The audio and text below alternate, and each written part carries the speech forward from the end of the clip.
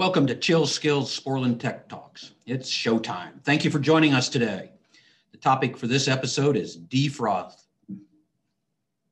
Defrost methods are how to thaw out your refrigerator freezer and not use an ice pick. This is the continuation of a series of presentations that has been following the agenda of the old supermarket seminars.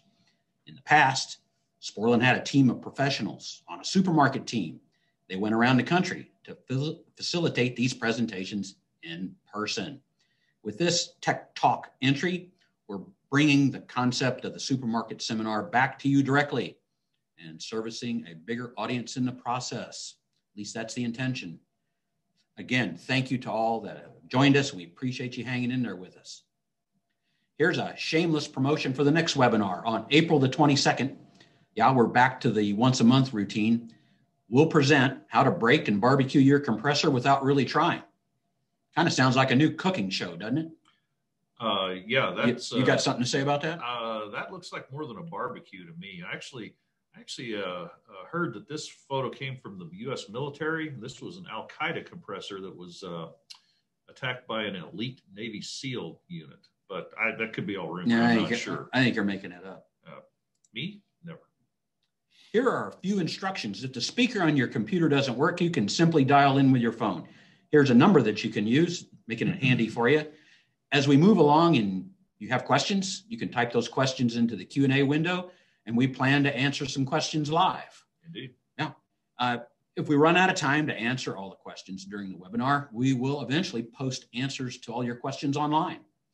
However, if you hang on, there's a good bet that we may answer your question during the course of the webinar itself. And just so you know, we oftentimes get asked this question, where can I access this later? Do you record it? Yes, we record every single one of these. You can go back and watch it on Facebook Live or on our YouTube channel. And in fact, you can watch all of our previous webinars in that way as well. Mm-hmm. Sporlan is always here to assist you with your air conditioning and refrigeration flow control needs. You can reach us by calling the general number for headquarters. That's this number right here, 636-239-1111. Or you can call our technical support, and that's technical support for our products. And that's 636-392-3906. Or you can always shoot an email out to svdtechsupport@parker.com. And of course, we're here 24/7 at www.sporlan.com. Correct. Hello, I'm Jim Jansen, Senior Application Engineer for the Sporlan Application Team. That's me on the left. That's this guy. And I guess this made a whole lot more sense when we weren't broadcasting a video. And joining me today is John Whithouse. That's this guy over here. John is the Senior Principal Engineer for the Sporlan Division. He's a published author, consultant, and as I've said in the past, he's an all-around extra smart guy. And all this means John's a big deal around here, and I'm really happy to have him with us. Say hi, John. Good afternoon, Jim, and good afternoon to everyone out there. Phyllis is in the room. She's our communications director. She handles most of all the background stuff that goes into putting these on. She gets the invitations out. She's assisted by Dennis, who does a lot of that kind of work. And then, of course, Jen helps us put these nice slides together. Refrigeration systems that operate with saturated suction temperatures that by design are 32 degrees F or less will sooner or later develop frost on the evaporator. Yeah, there's some exceptions to this. You know, if you got an air conditioning system running at as low as maybe 26 degrees saturated suction with adequate velocity across the evaporator, that may not develop any frost. Make sense, John? It does. It does. But at some point, frost will develop. And at some point, that will become detrimental to system performance and will need to be removed. Defrost types, while there exist many options for defrost, we plan to discuss 3: off-time, electric, and gas. Medium temp cases are typically designed for off-time defrost. Off-time. Now, I'm off-temp, I think.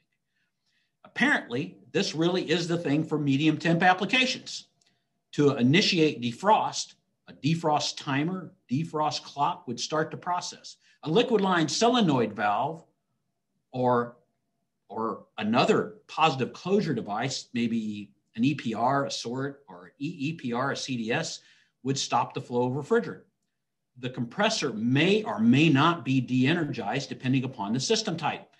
You know, if it's a conventional single evaporator, single compressor, maybe so. Then probably would. Yeah. Mm-hmm. A multiplex system, you probably have some compressors that continue to operate. Correct. Fans continue to move air across the evaporator coil. That's one of the important aspects of this. This air movement helps to melt the ice on the evaporator coil surface. In other words, helps it to defrost. After the discharge air temperature meets the termination temperature set point, or the defrost determination time has been satisfied, the system would restart. Mm-hmm. What's typical off-time defrost cycles? John, how long would they last? They can last up to 45 minutes. You usually would last no less than 20 or 25 minutes, but up to 45 minutes. How many times would you do that a day?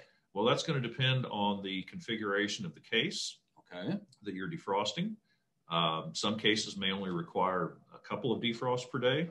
Others may require up to about 6. As much as once every 4 hours. Okay, so here's the big question. How are the number of defrosts determined? Well, that would actually be determined by the case manufacturer through testing, and they would make suggestions and recommendations on a defrost schedule for the case. Okay, that makes sense. The off-time method of defrost is by far more prevalent than simply allowing the unit to cycle to an off condition and letting nature run its course. Mm-hmm. Need to maintain the fans, helps maintain the air curtain, and help defrost the case at the same time. And here's a way to control it. You could use the Sporlan S3C case control with the valve module and the display. Just saying, that is a way to do it. Not the only way, but a way. Low temp cases operate at lower saturated suction temperatures. That's why they're low temp. And have the potential to accumulate more frost, more ice over time on the evaporator surface as compared to medium temp applications. Off-time defrost will likely not defrost the coil adequately within acceptable time constraints. Additional heat's going to need to be added to defrost the coil. Correct. You could use electric resistance heaters, could be used for that purpose. Defrost is terminated when the evaporator coil temperature reaches a defrost termination set point, or the defrost length reaches a maximum duration and is terminated based upon time. John, what kind of time are we talking about here? For your low temp cases, it could be as short as 30 minutes, but up to 60 minutes is not unheard of at all, particularly for a closed type case. Yeah, that sounds like that's kind of close to an hour. Mm-hmm. Low temperature cases are typically defrosted once or twice per day. Mm-hmm. Now those open low temp multi-decks? Yep. You might need 3 times per day to get those to defrost. Yes, those are they're special cases. You're going to say energy pigs, weren't you? No, I wasn't. You were going to say that. Okay, I admitted I wasn't going to say that, but I didn't. But overall, is this safe to say, John, electric defrost is simple, reliable, and effective? I think that's a fair assessment. If we refer to the slide here, we do a short excursion here into the troubleshooting realm of things. Let's say the evaporator is not completely defrosting. What could contribute to that? Well, I'll tell you, one of the single biggest problems you have in systems is the continued accumulation of frost. Mm-hmm. You've got to completely get that stuff off. Correct.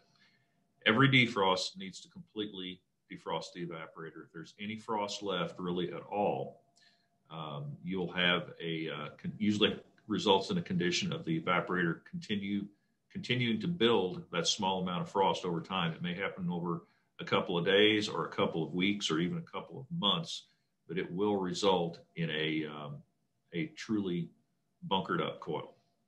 But that's not good. Not good. Okay. No airflow, no cooling, warm food, bad deal.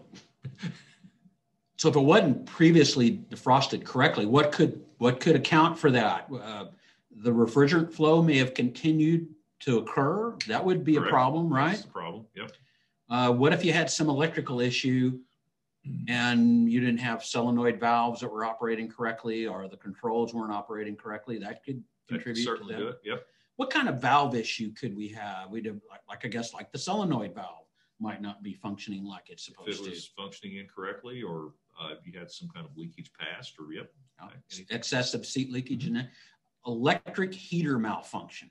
Yep.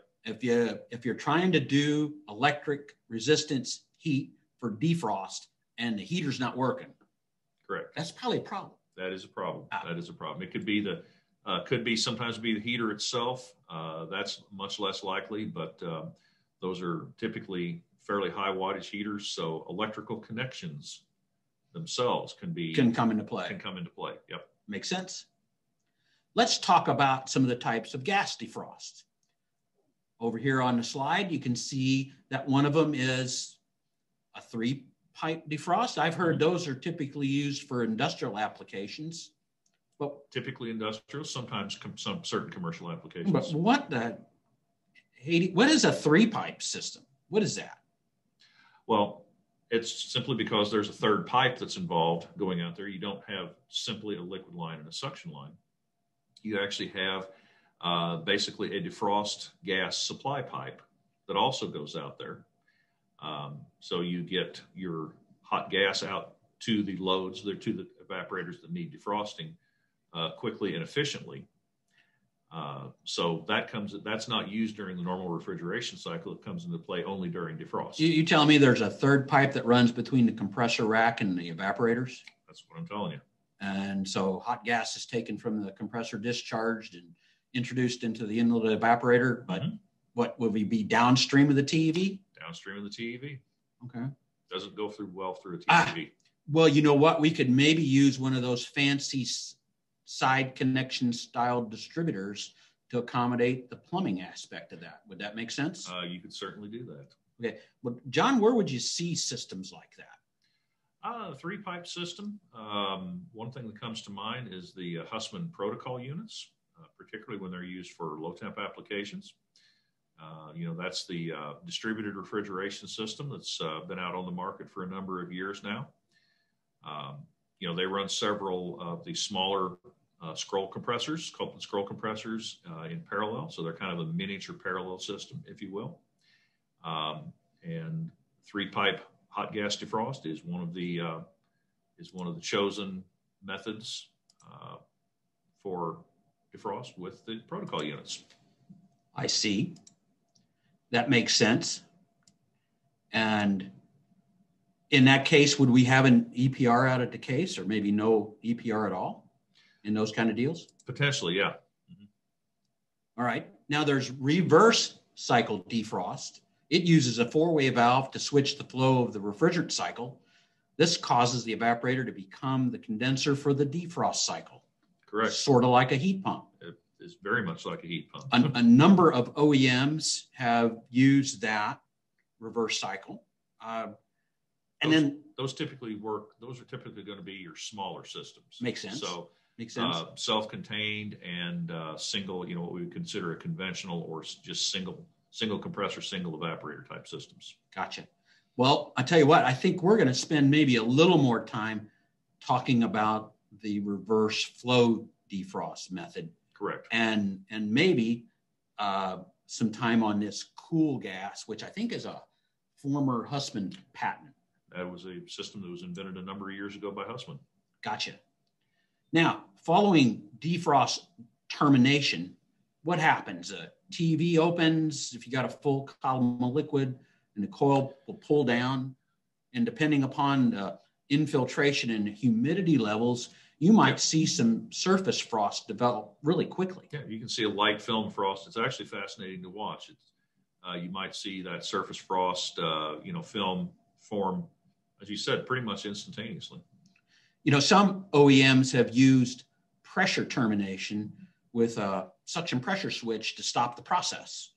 However, I'm told there's probably a more universal way of doing that. What would that be? Time termination. Time? Yep, time termination. Now, I've also heard that pump down cycles in conjunction with a liquid line solenoid can be used to evacuate the evaporator prior to launching whatever defrost method you've selected to use. Correct. Is that a good idea? It's a very good idea, particularly if you're running a flooded evaporator system, which would be typical of a large industrial application. You don't want a bunch of liquid refrigerant laying there in that coil when you're trying to defrost it. So that makes sense. Good to pull that out of there. That makes sense. In many supermarket applications, refrigerant from the discharge line or from the top of the receiver is used to defrost the evaporators. Mm-hmm. How is this done? So a portion of the refrigerant or the hot gas, that hot discharge gas, easy for me to say, hot gas, or the cooler gas from the top of the receiver is diverted to the suction line and basically backward through the evaporator. Of course, that's one that you're trying to defrost at that time. So the refrigerant condenses then in the evaporator mm-hmm. and flows in reverse. Maybe have a check valve, go around the TV and the yep. solenoid valve, mm-hmm. and that heat transfer process that takes place defrosts the coil. Correct. So over here you've got a defrost header and a liquid header, and you would have this defrost gas mm-hmm. running through the evaporator and then getting around the expansion valve and around the solenoid valve. And I can't really see that very well, John. So let's take a closer look. There you go. For gas defrost to occur, the liquid line solenoid valve stops the flow of liquid. I guess that's why it's called a liquid line solenoid valve. Mm-hmm.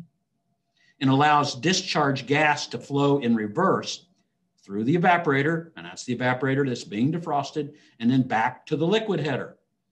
And along the way, the refrigerant condenses to a liquid and returns to the liquid header and can then be used by the other circuits for refrigeration. Or said another way, this refrigerant will be supplied to the evaporators that are not in the defrost cycle. Correct.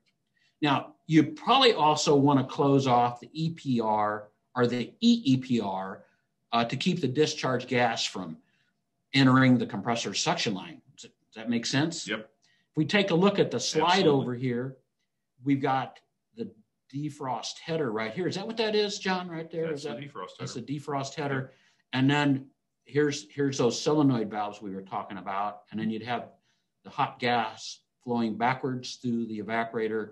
And then these check valves would allow for the flow to bypass the expansion valve right. and the solenoid, and then get back into the liquid header over here. That's a fairly good illustration of a side-ported distributor there too at the bottom. Aha, yes, indeed, right there. Right there. You mentioned that earlier. But how can this reverse flow happen? I mean, usually flow is going in the other direction. So there has to be a differential pressure there. So for the pressure in the defrost header must be held at a greater pressure than the liquid header. Well, and that difference, I've heard that difference called the defrost differential. Does that make sense? I think that's a good term for that. But how do we create this pressure differential? Well, there are a number of different ways to get this done. For example, differential valves like the OLDR, I always want to say older. That's what people say when they see me. They say older. Sometimes. Like the OLDR in the diagram, they maintain a differential pressure between the defrost header and the liquid header. That's exactly what they're designed to do. This differential pressure provides a way for the reverse flow of refrigerant to actually occur. Let's look at that flow path again. And you would have flow right along here, go through the evaporator. Right. We have to think in reverse flow for this purpose, for thinking about defrost. And then that expansion valve is probably not going to readily allow flow backwards. And that's why we've got this check valve plumbed in around it. That's why we got this check valve plumbed in around this solenoid valve. Mm-hmm. Now, John, what's the deal with these arrows? Some people might say that's incorrect. Well, those arrows are just illustrating the direction of the flow in this case during defrost. Got it. And that's simply what that means. Here's an overview of a few examples of different defrost differential valves. From the brass-bodied OLDR 16 to the refrigerating specialties A8. The traditional Sporlan defrost differential valves include painted steel valve bodies like you see here in the OLDR20 and the DDR20 that you see over here. Now, we do plan a future webinar that'll cover the operating characteristics of these refrigerating specialties product lines. But while the various OLDRs are designed to maintain a differential pressure between the receiver and the liquid header, the DDR over here is a little different. It functions as a discharge differential pressure regulating valve. I say that fast 3 times. I don't think I can. You guessed it. It's installed in the discharge line before the condenser. And it simply works to maintain an appropriate pressure differential to facilitate reverse flow of hot gas. It maintains the defrost header at a pressure higher than receiver pressure, and reverse flow can take place. Correct. Well, here's more on troubleshooting. I guess we're expecting things to go wrong. The case does not defrost or defrost completely. And we said that's a problem if it happens. That is a problem. So what are some more things that can happen? Well, there's probably a few more things that can happen with gas defrost. So the hot gas solenoid coil could have failed. That's one option. Oh, look at that. Yeah. Suction stop valve not closing. Okay. That would basically be just allowing the defrost gas to be drawn right into the suction header instead. And then another possibility is that the defrost differential may be set a little bit too low. You simply don't have adequate flow because of that low differential. You simply don't have adequate flow through the evaporators from the defrost header. Makes sense. Well, that all this is telling me setting up some type of gas defrost is a little tricky. Can be. It can be. Basically, I think each individual gas system definitely needs to have, there's always a starting point, set points for everything, but each system probably needs to be tuned somewhat in the field. Makes sense. I don't think you can assume that you're going to just set everything to the recommended values and have a truly optimized system every time with gas. Got it. It takes a little bit of tuning and setting for each individual system. Makes sense. Well, here's that cool gas defrost. Mm-hmm. And I know there's a reason why it's called that. And we'll talk about that a little bit more in just a second. Right. But would you see a cool gas defrost on a low temp system, John? Absolutely. That's where it would be used. Okay. And so I've heard that the process of that helps reduce thermal shock on the evaporator coil. That's true. What's thermal shock? Well, a quick temperature change from a very low temperature that was the coil's normally operating at to a very high temperature, as you're going to see if you hit it with discharge gas through a hot gas defrost. Gotcha. So the cool gas causes the ice or that frost to turn loose and fall off the evaporator. Mm-hmm. Sort of like a harvest cycle almost. It is a little bit like, the idea behind hot gas defrost is you're going to just absolutely melt the frost right off the evaporator. And collect it. And just collect it as condensate. Yeah. And you don't want to drink that, right? Probably not. Probably not. We don't have to put a warning sign on it. Do not drink the condensate. No, not for me anyway. All not right. for me anyway. But the cool gas cycle is intended to just cause the ice to turn loose and then fall off, still in ice form. Okay, but now I've heard that it sometimes needs a little bit of electrical assistance to get it to thaw and go on down the drain. Is that right? That's correct. How does that work? So you would have a drain pan heater. So you still are going to use a little bit of electric heat, even with a cool gas system. So it's not to get it off the evaporator coil, but it's to help get it down the drain. Right. You've got to get it liquid enough to get it down the drain. So it has to be thawed down the drain, and then, because otherwise you will cause a big iceberg in your drain pan, and that's not good. That's not good. And I've heard that it doesn't warm the product up as much compared to other methods. That's true. It is a very low impact to the product, which is good. Mm-hmm. And then you won't have the frost occur on the product like you might with other techniques, and that's probably a big deal for the marketing aspect of selling the product. You introduce less overall heat to the case. You produce less relatively warm, humid air, which in a low temp case is going to probably cause that frost buildup that, that minor frost buildup to see on the product. Yeah. And merchandisers don't like that, understandably so. Makes so. So cool gas defrost is very similar to so-called hot gas defrost, except the refrigerant is pulled from the top of the receiver. Correct. And the cool gas is going to be maybe slightly superheated, but to saturated. Right. However, very slightly superheated. But it's significantly lower temperature as compared to traditional hot gas defrost methods. Yes, correct? Very, very much lower than that. Again, less thermal shock to the evaporator without drastically extending defrost times. That all sounds good. Mm-hmm.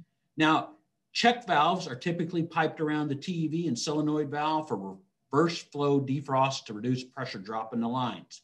And here you can really see this in good detail. We've got the defrost header.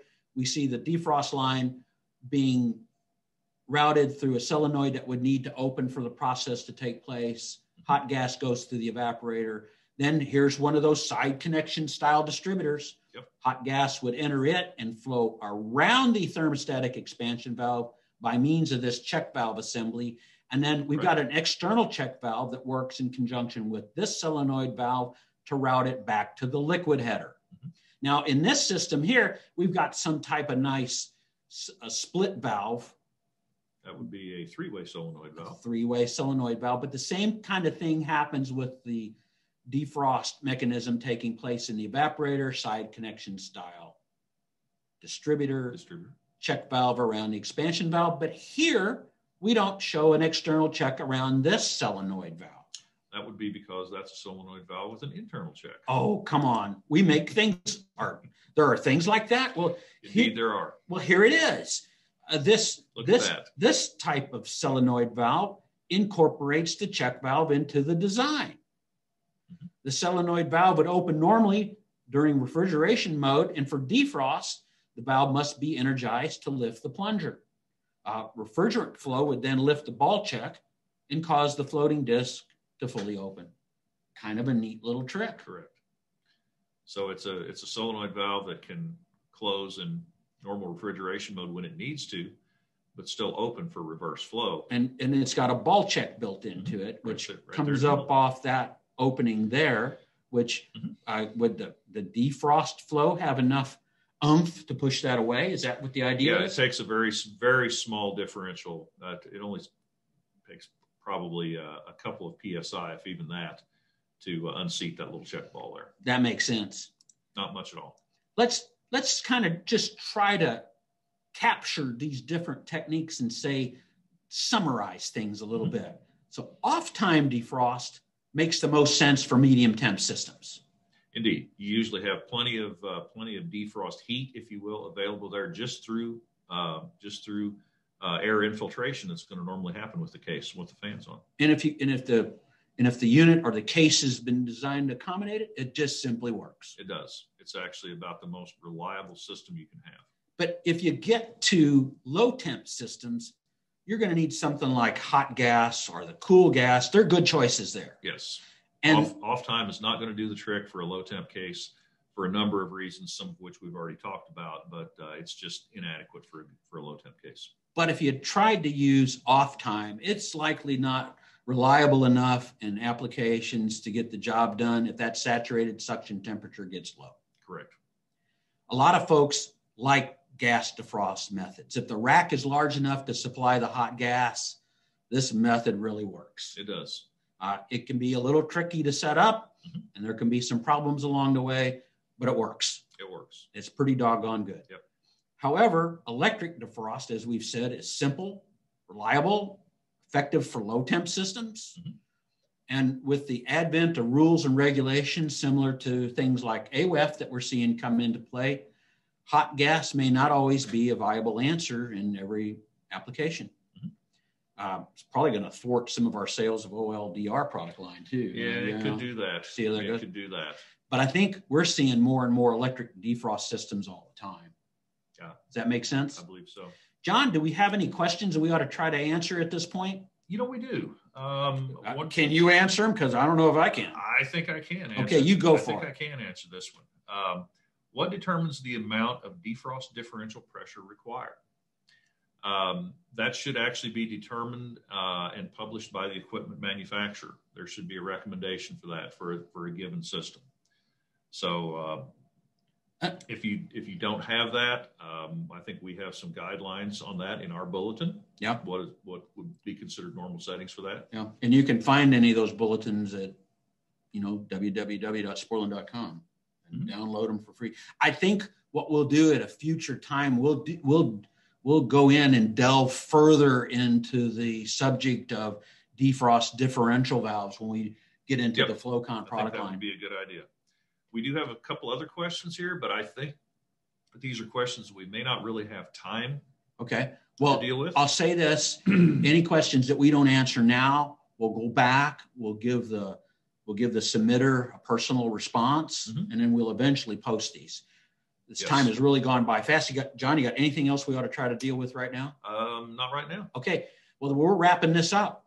Again, this has been recorded. You can go back and listen to it over and over, either on YouTube, which is a good place to go because it's got all the other ones out there. And I think it'll hit there in just, if not tomorrow, certainly by Monday, but it might even be tomorrow. And here it is again. We're here to assist you with air conditioning and refrigeration flow control needs. You can call the general number, our headquarters number, 636-239-1111. You can get a hold of tech support. We've got trained professionals, humans that have experience in this industry, and they will help you. 636-392-3906. Or you can always send an email to svdtechsupport@parker.com. And of course, we're here 24/7. Notice I didn't say what I wasn't supposed to say. Here comes the commercial. Sporlan.com for product literature, virtual engineer. That's our product selection program. John, you had something to do with putting that together, if I recall. I may have.